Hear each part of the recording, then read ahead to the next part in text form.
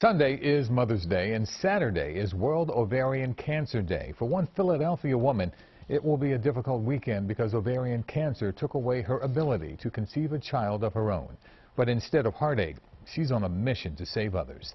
Health reporter Stephanie Stahl is here with her story of hope. Stephanie? It is a story of hope, Yuki. This young woman is battling a rare form of ovarian cancer. She is also pushing for more research so other young women don't have to go through what's happening to her.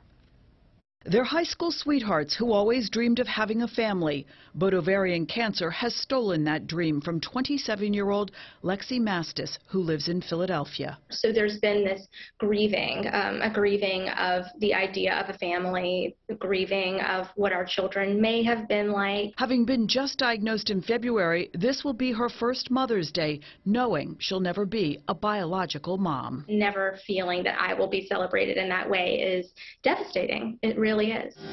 And there's the shock of having a deadly cancer, shaving her head, having surgeries and treatments.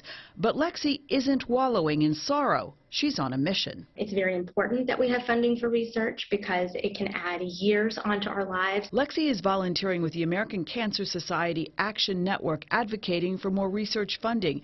And she wants to empower other young women. It's called the silent killer because it can really mask itself. Do you think had you been diagnosed earlier, your situation would be different?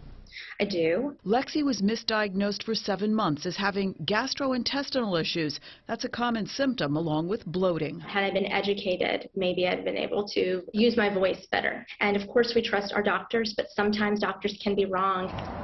Like Rocky, she's fighting back and hoping to save others along the way. It has really opened my eyes to how precious life is and appreciating every single day. And even if I have a limited amount of time, just how powerful my voice can be. So I am grateful for that.